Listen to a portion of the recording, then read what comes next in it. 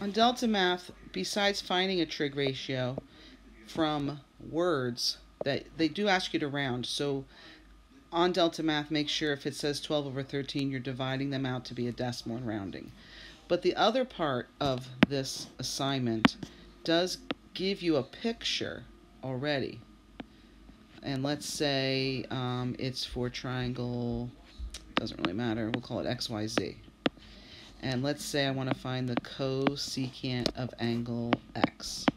So the first thing you have to know is that cosecant is the reciprocal of which one of these? Sine, cosine, or tangent?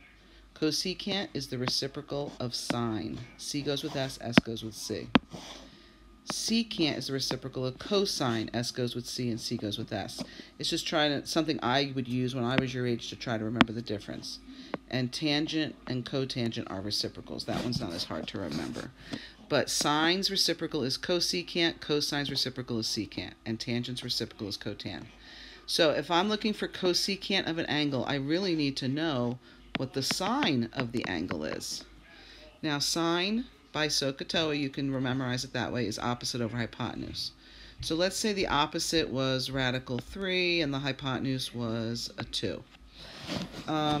For angle X, you see specifically, this is the opposite side, and of course the hypotenuse is always opposite to the 90-degree angle, which would leave this XY to be the adjacent. So for angle X, we don't need the adjacent because we're doing the reciprocal of sine. Now we know the sine would be opposite over hypotenuse. So cosecant would be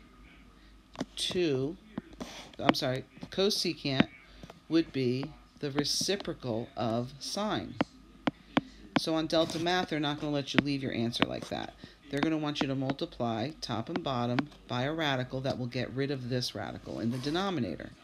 So if you multiply top and bottom by root 3, the cosecant of x, you'll notice you cannot multiply an integer by a radical, so we're going to leave that to root 3. But in the denominator, root 3 times root 3 is root 9, which becomes a 3.